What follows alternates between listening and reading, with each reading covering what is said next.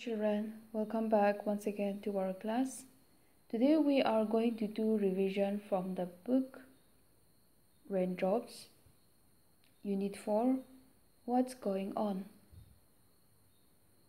Here we have discussed earlier that we are going to read what is going on in the picture. There are two pictures given in the book, so we are going to read and learn what each pictures are describing. Okay, now let's look into the book. Here is a picture. There are 6 children in it. 4 children are playing carom. The 2 boys are watching the game. 2 kittens are playing with a ball of wool. 2 dogs are chasing the birds. Okay, now see what's going on. In the first picture, there are 6 children, and the 4 children are playing carom. 2 boys, do you see that 2 boys standing?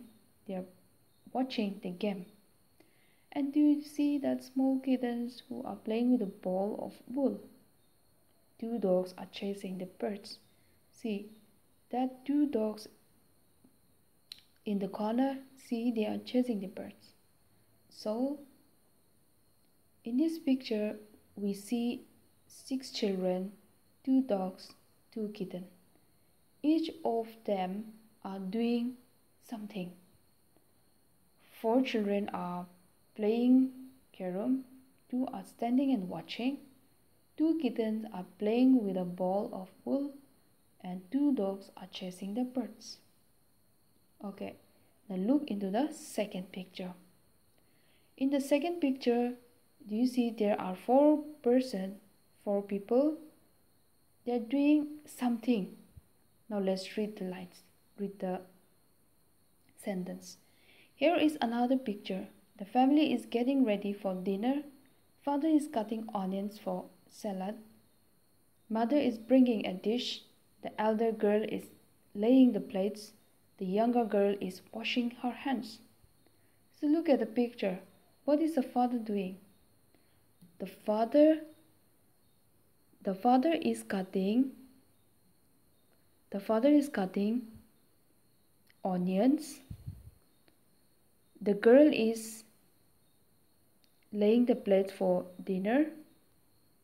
The mother is bringing dishes, and that little girl is washing her hand for dinner.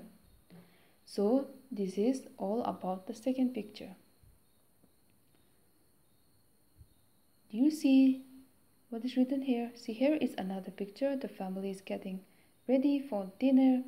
Father is cutting onions for salad. Mother is bringing a dish. The elder girl is laying the plates. The younger girl is washing the hands. Right? Okay. This is all about what's going on in this picture. Okay, children, do read these lines and listen carefully what I have explained to you and prepare for your unit test. Okay?